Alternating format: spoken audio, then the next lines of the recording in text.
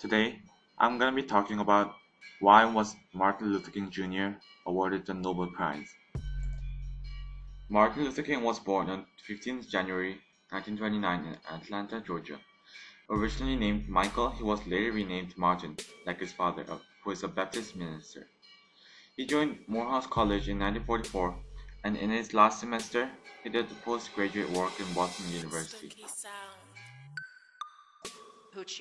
In 1954, he became pastor of Dexter Avenue Baptist Church in Montgomery, Alabama, where Rosa Parks was famously arrested for refusing to give up her seat to a white man on a bus. After Parks got arrested, King became a leading figure for organizing the boycott by African Americans of buses in Montgomery. Influenced by Mohandas Gandhi, he advocated nonviolent civil disobedience to racial segregation. The peaceful protests he led were often met with violence, but King and his followers persevered, and their nonviolent movement gained traction. A powerful speaker, he appealed to Christian and American ideals and won growing support from the federal government and northern whites. In 1963, he led his massive March on Washington, in which he delivered his famous I Have a Dream speech. In 1964, the Civil Rights Movement achieved two of its greatest successes: the ratification of the 24th Amendment, which abolished the poll tax, and the Civil Rights Act of 1964, which prohibited racial discrimination in employment and education and outlawed racial segregation in public facilities. In the late 1960s, King openly criticized U.S. involvement in the Vietnam War and turned his efforts to winning economic rights for poor Americans. King asserted his preeminence within the African American freedom struggle through his leadership of the Birmingham Campaign, says Faybon Carson, professor of history at Stanford University and director of the Martin Luther King Jr. Research and Education Institute.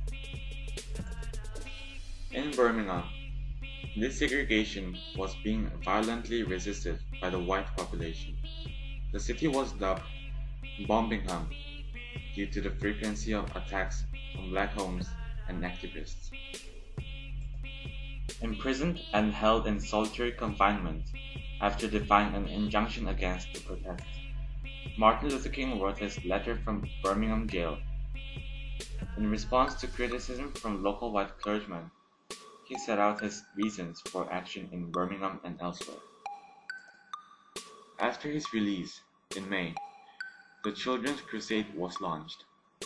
Thousands of school children and students staged marches in Birmingham. Television images of police using batons, dogs, and high-pressure fire hoses against the young protesters sparked global outrage and won public support for King's cause. Success in Birmingham provided further impetus to the movement. This culminated in this massive march on Washington for Jobs and Freedom on 28 August 1963. More than 200,000 people were in attendance at the Lincoln Memorial when King delivered his famous I Have a Dream speech, predicting a day when the promise of freedom and equality for all will become a reality in America. Martin Luther King Jr. was in Atlanta hospital for a complete physical checkup and bed rest after months of exhausting activities in the civil rights movement. He received a call from his wife saying that the NYTV had contacted her to say that it had been announced in Oslo by the Norwegian Parliament that Martin Luther King Jr. was the recipient of the Nobel Prize for Peace for 1964. He was stunned and wondered if it was just a dream.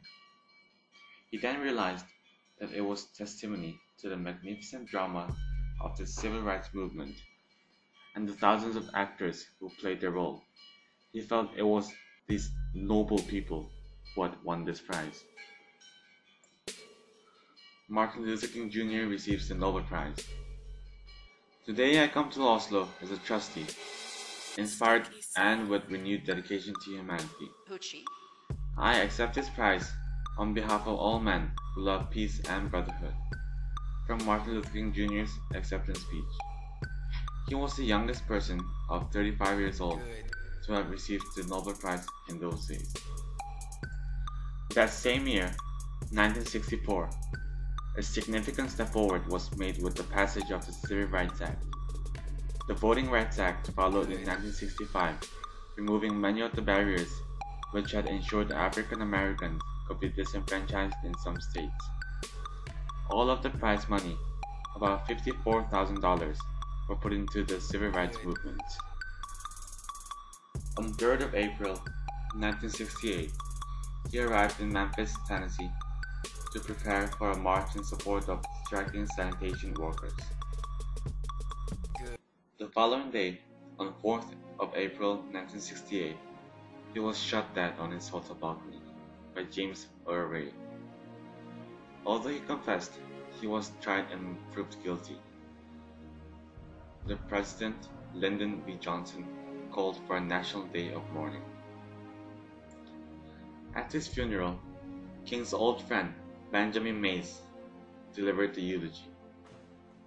Martin Luther King Jr. believed in a united America. He believed that the walls of separation brought on by legal segregation and discrimination based on race and color could be eradicated. As he said in his Washington Monument address, "I have a dream."